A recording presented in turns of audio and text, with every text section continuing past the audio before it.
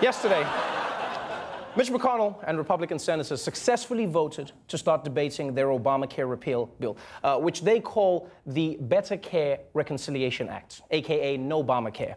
And the biggest moment was when Arizona Senator John McCain, who had just been diagnosed with brain cancer, flew across the country to cast the deciding vote.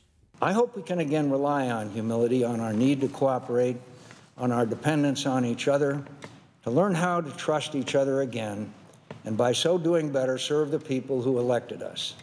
Stop listening to the bombastic loudmouths on the radio and television and the internet. To hell with them. You know, that was such a dramatic, emotional moment that you almost forgot how bad it is for the people who could lose health insurance.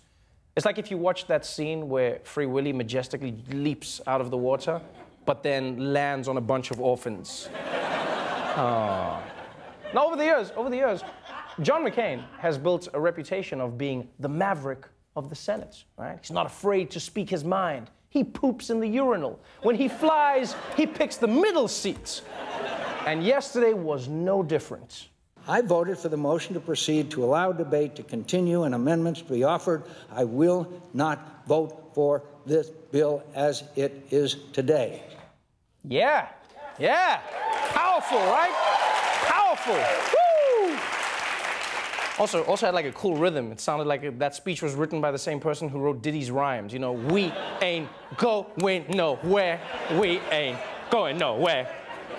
Yeah, so McCain said it as clearly as possible, that although he voted to let other senators consider repealing Obamacare, he himself would not support the bill.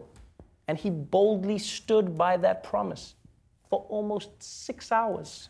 Around 9:30 last night, the Senate rejected the Better Care Reconciliation Act. 9 Republicans voted against the legislation. Senator John McCain voted for it after saying he wouldn't. God damn it, McCain! The man mavericked himself. He said it, then it got popular, so he went against it. He said he hates the process, and then he votes to advance it. He said he hates the bill, and then he votes for it. There were yoga teachers yesterday who took fewer positions than John McCain. We couldn't keep up. So that Obamacare repeal attempt went down yesterday. This afternoon, they tried another one. And it crashed harder than a live Mariah Carey performance. Oh, you didn't think I'd come for you twice in the same show, Mariah? It's me and you. You know what you did.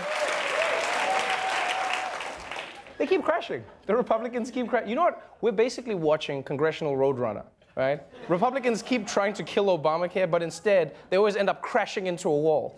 I mean, how many times are they going to try and repeal Obamacare? It feels like they're always voting and voting. It was this week and last week and the week before. The Republicans have voted more times than those illegal Mexicans who voted for Hillary. And they didn't even want to go through all of this. That's the worst part. They're only doing this because last week, President Trump told them that if they didn't vote for some form of Obamacare repeal, he would go after them in the primaries next year. So you'd think that this week, Trump would be leading the charge. Instead, the commander-in-chief was focused on friendly fire. Breaking news, President Trump banning transgender people from serving in the U.S. military. He made the somewhat surprise announcement in a series of tweets. What the No, but I'm like, what, like who? Like, that was before 9 a.m.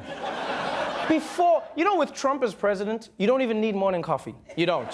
Yeah, a little bit of him wakes you right up, right? Just straight into it. And too much makes you yourself. It's just, you know.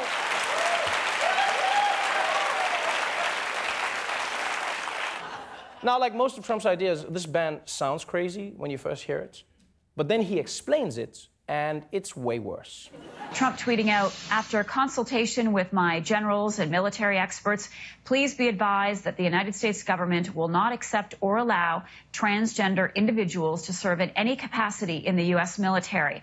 Our military must be focused on decisive and overwhelming victory and cannot be burdened with the tremendous medical costs and disruption that transgender in the military would entail. Thank you.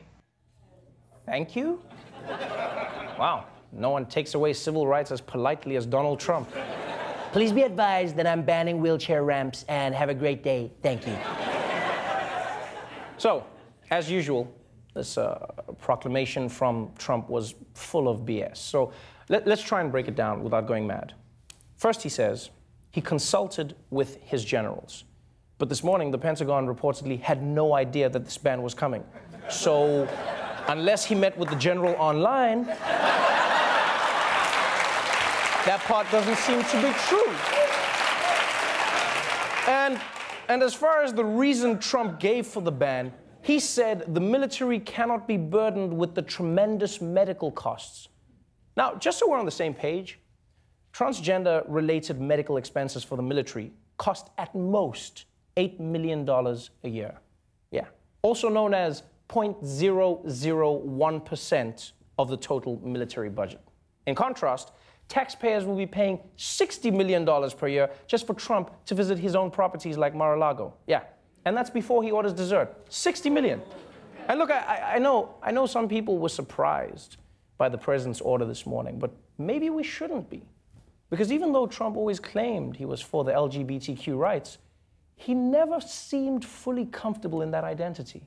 LGBT is starting to like Donald Trump very much lately. The LB and LGBT community. The LGBTQ community. I will do everything in my power to protect our LGBTQ citizens.